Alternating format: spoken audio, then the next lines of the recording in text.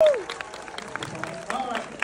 So first of all, I'm not crying. You're crying. What did you think of We Live in Time? Amazing. I've been waiting all day to say this. Please welcome Andrew Garfield. Hi. I was just stood over there. Here. Hey guys, how you guys doing?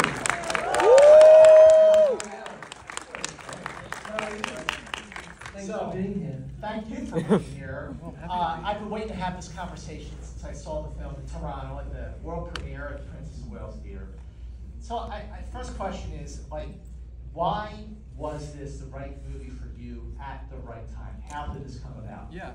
Midlife crisis, and just kind of questioning the meaning of life, and thinking about, sorry, I just ate some delicious sushi from the Blue Ribbon Sushi around the corner. It literally is digesting right now.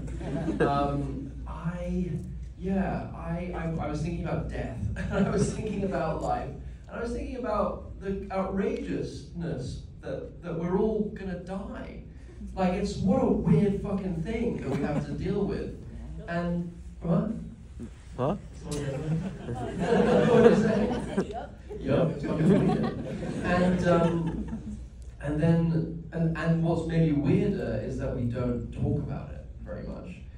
And we don't consider it very much. And actually, when we are faced with it suddenly, if it's with a loved one or a friend or a parent or anything, it's suddenly a huge, difficult reckoning because there's been no education around it previously. So I was thinking about all of that, and I was, in the wake of my mother's passing, I was thinking about what I wanted to do with the next 40 years of my life, if I'm, lucky enough to live that long. And I read the script, and it felt like the inside of my brain and my heart in that time. It felt like this is exactly all the questions that I was asking, and what a beautiful opportunity to attempt to try and bring all of that questioning, all of that heartache, all of that longing, all of that love, all of that hope to a piece of art. Nothing can prepare you for a death, even when you are trying to prepare yourself for it. Yeah. But this movie also represents a true full circle moment from your very first movie, Boyer. Working with John Crown again. What was that like for you, especially because obviously you've done a whole lot of great stuff between 2007 and now 2024. One person saw Boyer. Two people. That's plenty. That's actually a good percentage. That's unexpected. Thank you. And if you haven't seen it, I would recommend it. It's a really beautiful film. I don't know where you can get it, but I'm sure it's somewhere. Online. Online, yeah. Who's it? I don't know. It's out there. Peacock, baby! Who's got Peacock? Who's got Peacock? Somebody got Peacock, alright! Okay, I don't have Peacock. I guess I'm gonna get Peacock tonight. Check out Boyer. It's really interesting. It's a really interesting subject matter. Again, it's a film with a lot of heart, and it's a film about finding heart in places that people deem unlovable. And it's a really kind of beautiful study of a person that is deemed unlovable, but actually, Anyway, I won't say anymore. But so John made Brooklyn as well, really beautiful, sensitive film, and it was wonderful. We've been wanting to work together again since Boyer, when we tried a few times, and it just never felt quite right with the right script. I was so happy to be reunited with him here. When I knew what the film was going to be about, what really struck me when I saw the movie for the first time was this chemistry with you and Florence Pugh is just absolutely magnificent, isn't it, ladies and gentlemen? It's the first time you met Florence, what do you talk about to help further define your individual roles, but also the bond between you? Yeah, thank you. Yeah, and she's phenomenal, obviously, and I saw her first working in Lady Macbeth, and then I saw her in Samara, of course, and a few other things, Little Women, and she's just one of those very rare actors that you just want to watch forever. It's like she'll have a long, illustrious career, and it's gonna just get better and better. She just has this gift, this crazy, crazy gift. So when we first met, we were both kind of cagey. Like we were both, you know, excited, nervous, like kind of dogs sniffing each other, I guess. Just kind of like, who's going to be the dominant, who's going to be the submissive, and are we both dominant? Are we both like, what is it? And do we like each other really? And can we play well together? And can we play safely? And can we go to dangerous places safely? Because obviously there's a lot of dangerous places we have to go to, physically, emotionally, vulnerable spots. You know, the fact that we got to the point where we both felt comfortable with each other enough where I could have my face in pretty much in her butt, and that it was completely natural. It is a testament to, you know, her and her courage as a person, as an actor, but also I think to the bond that we created as friends and as colleagues. And yeah, she's just an incredibly courageous, talented, sensitive, caring, attentive person and actor.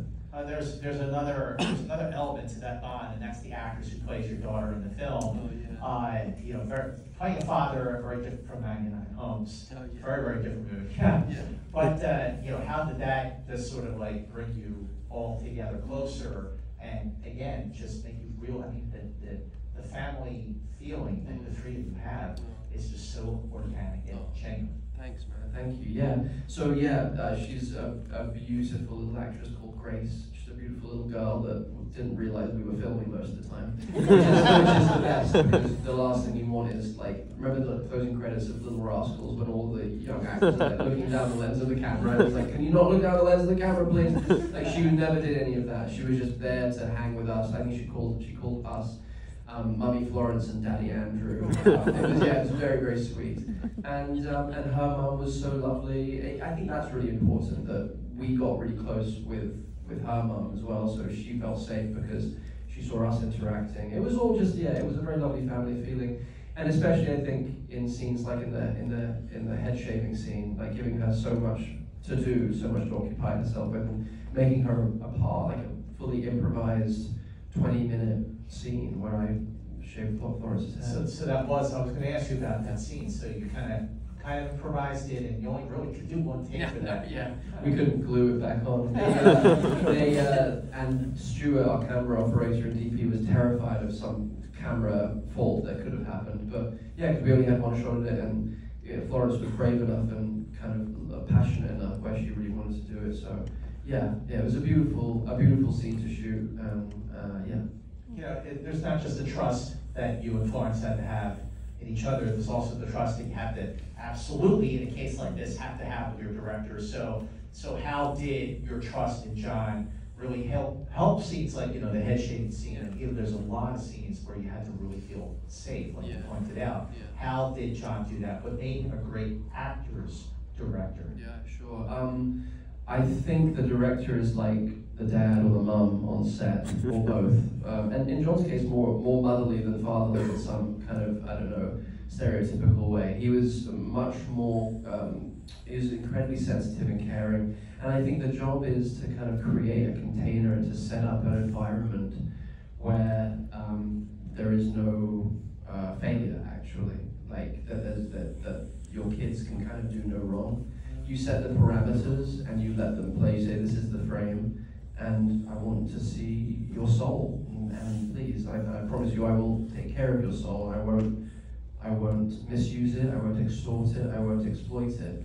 I will honor it, and as long as it's in service of this story and these characters, then I promise you, you're safe to give everything. I'm only going to use the best bits. Yeah. Well, one of my favorite scenes, and it's a scene that's very, very serious, but with some levity there, is like, I want kids. Oh, I don't want them, and you know, he's not yet. I just love the way that scene played out. And there's quite a few scenes where it's just a two-hander between you and Florence. Yeah. So you know, is John the kind of director where you try like a lot of takes, or is it like let's try to get in as few takes as possible, and how did that work, especially on the real dialogue heavy scenes?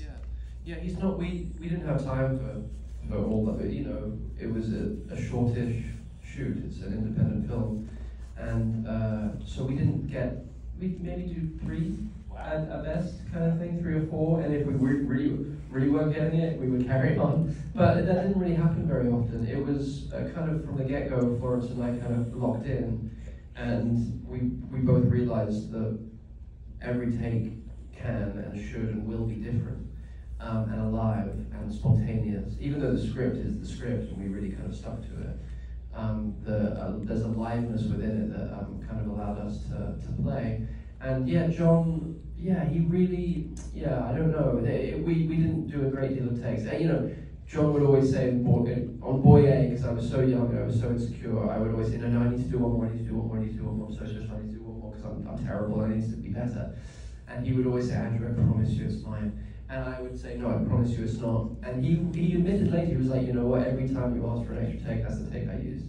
So there's something that I had some weird, like, youthful instinct that I was in fact bad and I needed to offer something better. You know, I really couldn't wait to ask you this question. You know, when you're prepping for a role, you're practicing your performance, maybe you're doing rehearsal and you're really have an approach to how you're going to deliver your performance. But before you get to that, you have to remember your lines. So, what is your process to remember your lines? Because everybody's different. That's so funny. It's something I don't really think about. It's in theatre, of course, it's different, but with film, and I always panic the night before because I usually don't know my lines the night before. Because I just think I have this endless amount of time and I want it to be alive and I don't want to get too hung up on. I don't tend to, there's no practicing in that way for me. You kind of learn them neutrally. You learn the thoughts and you learn how they connect. But you're not putting any kind of intention on them. You're not putting any kind of choice on them yet. You're just kind of building your own inner life up so that the lines are there when you need them in the moment. But until then, they are these kind of neutral things, and it keeps me spontaneous. Of course, I have to know the lines, but I don't want to know how they're gonna be delivered, or maybe even sometimes in what order they're gonna be delivered. Like to state, I guess that's the old story. Yeah, so I like to keep things very alive and spontaneous, and the tendency and the kind of, maybe when I started acting, it was more, I've got to be good, I've got to be good, I've got to get it right, I've got to get it right. And I would have a preordained idea of how I was going to play a scene or how a line could sound or feel. It was Ryan Gosling was the first person. I did a screen test with Ryan Gosling about 20 years ago now for a film version of The Amazing Adventures of Cavalier and Clay, the Michael Chabon book. It never got made. Yeah, that Stephen Daldry was going to direct, and it never got made because it was too expensive. But I remember I didn't know who Ryan was. I was an actor, a theatre actor in England, in London at the time, and this guy showed up, and he was like Marlon Brando or something. He was just kind of roaming the set as if it was his set, and I was like, is he allowed to do this? and the way he was behaving was just this inspiring, kind of wild, free, spontaneous, alive creature. And every take, every time the cameras would roll, he would not know where the scene was going, and I had to just kind of follow and catch up and be there. It woke me up, it woke my instrument up, because he was so alive. So I think since then I was like, that's where I wanna live. That book, The Amazing Adventures of Cavalier and Clay, won the Pulitzer Prize. I always wondered why they never made a movie out of that. It's expensive. Yeah. Unbelievable! Wow, that's an incredible story.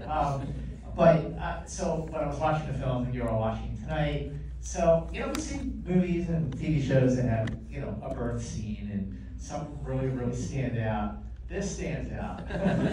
Boy, does this stand out! In fact, at the Toronto premiere, people applauded after the scene. So how did you prep for that scene? How did you film it? How many takes did you have to do? Yeah, so when I read that scene in the script, I did think, oh, I've never seen anything like this before on screen. I've never seen a birth scene like this. And that was the scene that made me go, I have to do this, I don't know how this is gonna work, but I have to be a part of it. And then we got to rehearsals, and it's the only scene we really rehearsed properly over and over and over again because of the physicality of it, obviously. And they created in our rehearsal room the size of the bathroom out of tape on the floor.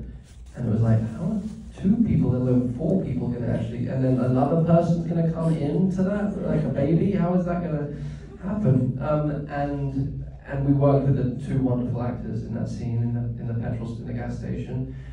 And yeah, we kind of physically blocked it out, like kind of beat by beat. But again, we wanted to keep it alive because it was so chaotic. We wanted to keep that chaos, and we had the actress playing the EMT on the phone on live during the thing. And the first take, we would get, building up, we're getting ready to go. And like halfway through the first take, the prop phone that I was using that had the person on the other end of the line suddenly the call dropped, and went doo-doo-doo, you are out of credit.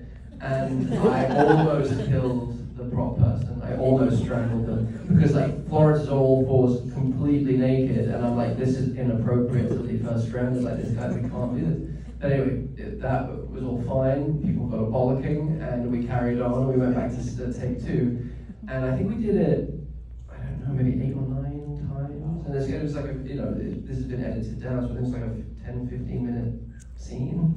But powerful, every time, very, very powerful, and yeah, very alive. And it was weird, like in that toilet, it felt like we had created some weird, holy, sacred space by the end of that scene, because, obviously, we're just actors or whatever. My brother is an actual doctor who actually delivers babies, but I pretended to, and that's also cool.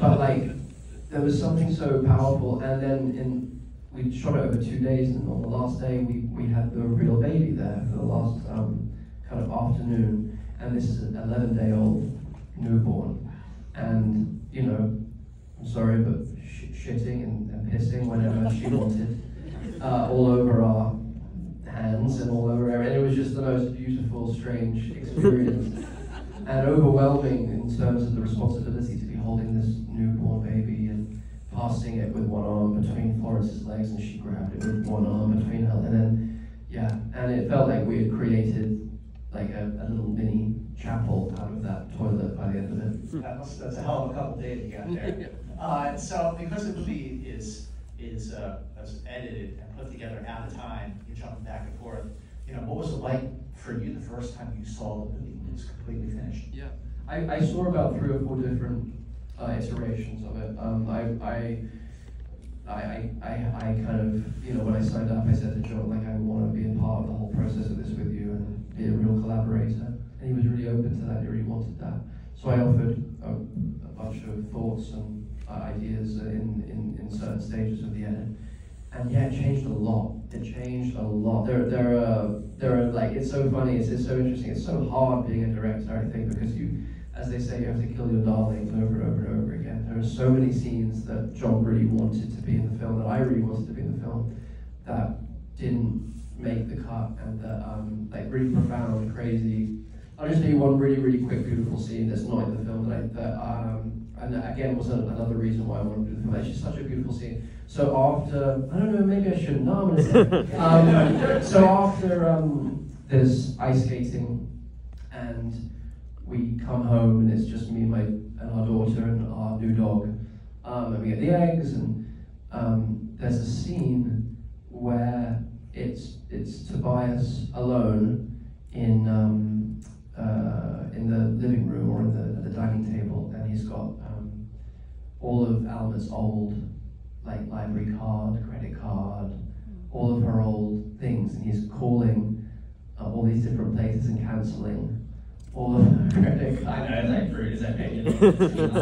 Yeah, it's a bit much. And it was like, so he's just in the middle of like, and it's like like a series of quick cuts of dealing with like bureaucrats from like MasterCard and Visa, and then like, oh yeah, and then the Rotary Club, whatever it is, and he's like, and everyone's being very, very nice over the phone to him, and then at one point, one person is just so nice, he's just so tender to, so I'm so sorry for your loss, and he's like, oh, it's okay, and but in the middle of it, he cracks and he like fully breaks down and like a freight train hits him, and he like tries to like stifle it and not let the person on the other end of the line know that he's so upset. He's like sobbing, like racked with sobs, and then eventually he kind of comes back to the phone and he's like, so sorry about that, in a very, very English kind of, like, you know, stiff upper lip way. Like, I'm so sorry. So yeah, the number is 506, and it was just such a beautifully written scene. But John, I think John was right. The most powerful,